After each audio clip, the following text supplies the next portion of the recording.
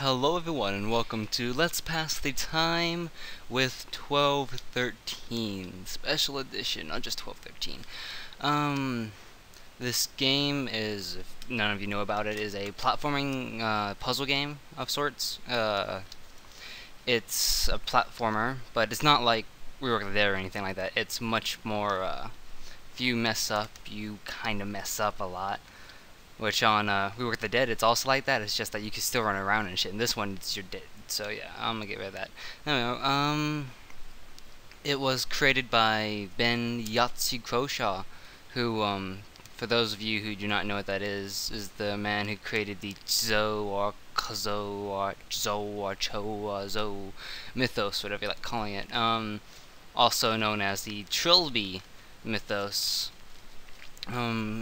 If you do not know what that is, I suggest you go watch some of Grimith's videos. He has played all of them. It's a quadrilogy of sorts. And I really enjoyed the first two. And maybe Trilby's Notes. I enjoyed Trilby's Notes a lot. But anyways, let's get to this game. Let's get into episode 1. Includes bonus scenario, which we're not going to do the bonus scenario. So, new game, please. Ooh, here we go. Let me turn on the music to about 75. There we go. Let us begin. No, we don't have to do that. That is something you do not need. It doesn't help the story as much. It's fun, and I enjoy it, but we're not going to need it for the story of this, which I like to keep in straight and narrows. Maybe when I come back, we'll play it, but for now... Ooh, that's not painful.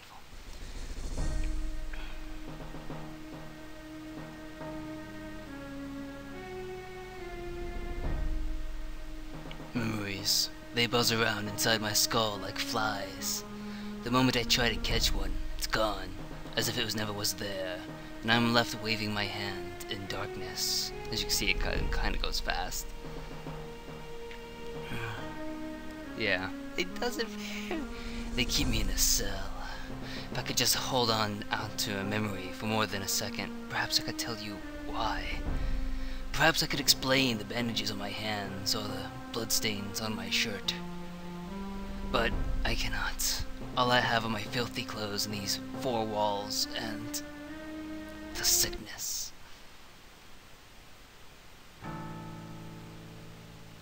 Rise and shine, 1213.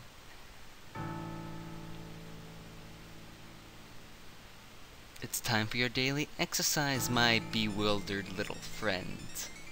The orderlies are here to take you to the fun house. I do hope we'll have no tantrums today, yes? That's a good little doggy. Welcome once again to my little obstacle course, 1213. Now, do try to keep a smile on your face as we run through these motions. These little sessions are very useful to our researches. We've equipped you with a pistol this time, so we can assess your hand-eye coordination, but we'll get to that later. For now, let's start with a bit of a leg stretch. From the left and right cursor keys to walk. Okay. Do. Walking. Now then, how about some pull-ups to really get your blood pumping? When you're under a ledge, face it and tap up to jump up and grab it. But I'm sure you're quite aware, tapping up again will cause you to clamber up onto the surface. Give it a try, my friend. Widow! Not so bad.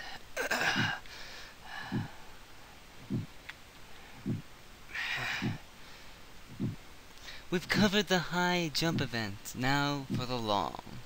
Falling down this gap perhaps will not be pleasant for the old ankles, 1213. Walk right up to the edge and press space to take a forward leap. Don't worry, you can't fall off by walking over the edge. That would be very silly of you, wouldn't it? Hey, did it, yay. The next jump is a little bit further than the last two. You won't reach the far side in a single hop like you've done before. Walk right up to the edge and hit space, and you'll end up dangling from the opposite side. Tap up to climb back on top of things, and all is well. Woohoo! Yeah. Jumping down this old elevator shaft should be suicide, 1213. It's over 2 stories. 2 stories. You'll have to let yourself down gently if you want to survive. Walk right up to the edge, tap left to face the other way, then tap down to lower yourself into a dangle. Tap down again to release your grip and brace yourself for landing. Alright. Dibidoo. To left, and down again. Oh, my legs. Oh, I do apologize, 1213. I keep forgetting you find that fall a little painful. Good thing you only have to do this once a day, what an asshole. I imagine you'll want a little refreshing after your little tumble, yes? Stand under this fine spray of H2O and watch your health slowly return to normal. Alright. It's back, it's back. Basically, when the heart races faster, that means the more damage you have on you, and eventually your heart will burst. So, we don't want that, do we, guys? I don't think so. When you're standing in front of an object you can interact with, tap up to do so. Open the door by operating this panel. Oh dear, there's that pesky security camera. If it sees you, it'll close the door again and you'll have to hit the switch all over again. The good news is, it can only see you once you go past the little sign, and it can't see you at all if you're crouching. Tap down to crouch. Tap down to go into a crouch. If you walk left or right from a crouch, you'll automatically go back into a crouch when you stop. Get through the door without being spotted by crouching whenever the camera turns to face you.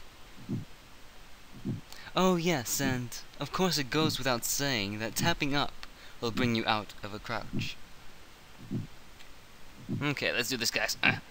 Secret injured bandage man. Secret injured bandage man.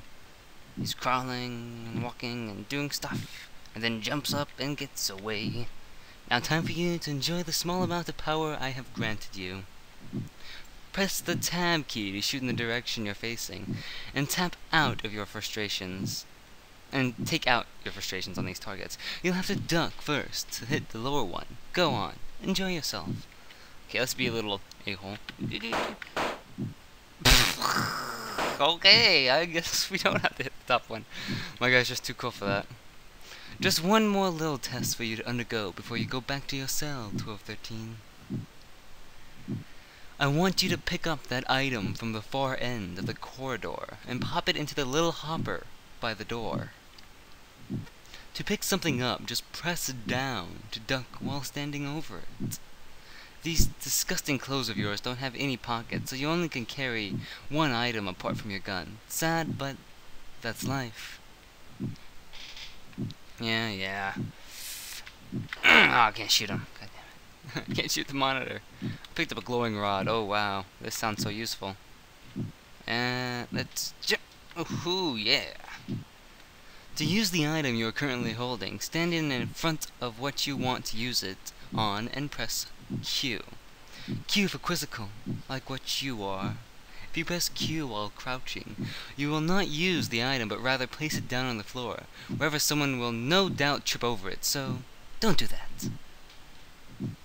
Alrighty, oh god! Well done, 1213. Once again, your efforts have been sufficient. Now it's time to go home again. You remember you have to press up to enter doors, yes? That's because, you know, he has a keyboard connected to his face, and that's why he has to press up, because it's all connected to his brain, that's why. That's why he's saying all that. The orderlies dragged me back to my cell with characteristic roughness. I offer no resistance. Why does he make me do these things, that giggling silhouette, every single day? Is it just for his own perverse satisfaction? Who the hell is he anyway? Who the hell am I? I try to think, but my head aches terribly, as always, and I cannot concentrate. A great nausea churns incessantly in my guts. Perhaps these, too, are part of my torture. The torment I can't even be sure I do not deserve. the goodness part of it, I know. Why else would he let me keep it? Except it to torment me with thoughts of freedom. Oh, no.